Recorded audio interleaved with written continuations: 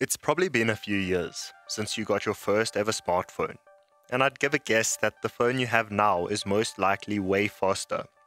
It's obvious that the reason for this is that technology and processing power has improved significantly over the years, and the rate of this improvement can be attributed to Moore's law.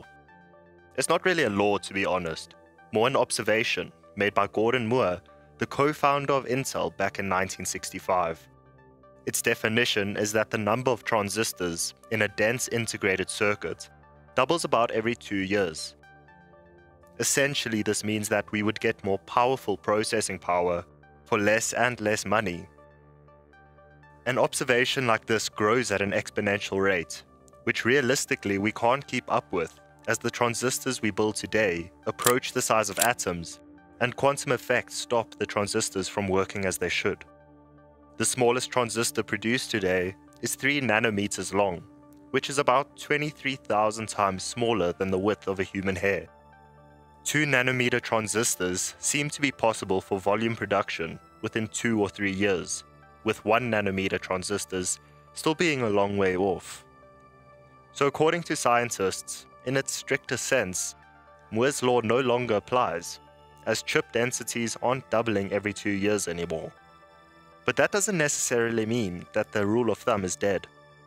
In its current state, Moore's law is still providing exponential improvements to the tech space, as the trend is still there even though it's at a slower pace. So what comes next?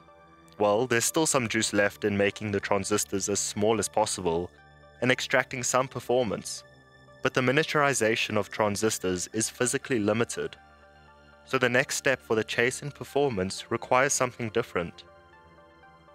One of the things that is driving the next sequence of Moore's law developments is artificial intelligence. In fact, AI is outpacing the timeframes that Moore's law sets by a substantial amount. Instead of doubling every 18 to 24 months, the computational force that AI has brought to the table over the last decade has doubled about every 6 months. These improvements in performance stem from 3 pillars of convergence, being that there are new algorithm techniques which are based on deep learning and neural networks, large datasets being more readily available, and finally, machines have increased in computational power. Quantum computing has also emerged as a way in which we are able to increase our computing power without the physical limitation of electrons and silicon transistors. Quantum computing is based on using quantum bits and quantum effects like entanglement and superposition to boost its processing capability. For example, if your normal computer were to figure its way through a maze, it would go down every branch individually until it finds the right path. A quantum computer will go down each path of the maze at the same time. This makes quantum computers incredibly fast and efficient.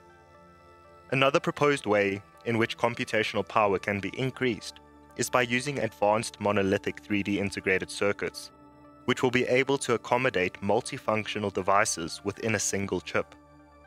This technology would greatly increase integration density and enable high bandwidth communication. There are plenty of other projects and ideas in the pursuit of increasing processing power and its efficiency, ranging from spintronics, where the spin of electrons are used, to optical computing, where light is used to perform computations. There are, of course, many challenges and obstacles that need to be overcome before some of these more ambitious ideas become available for volume production. But it seems that Moore's law in spirit hasn't died yet.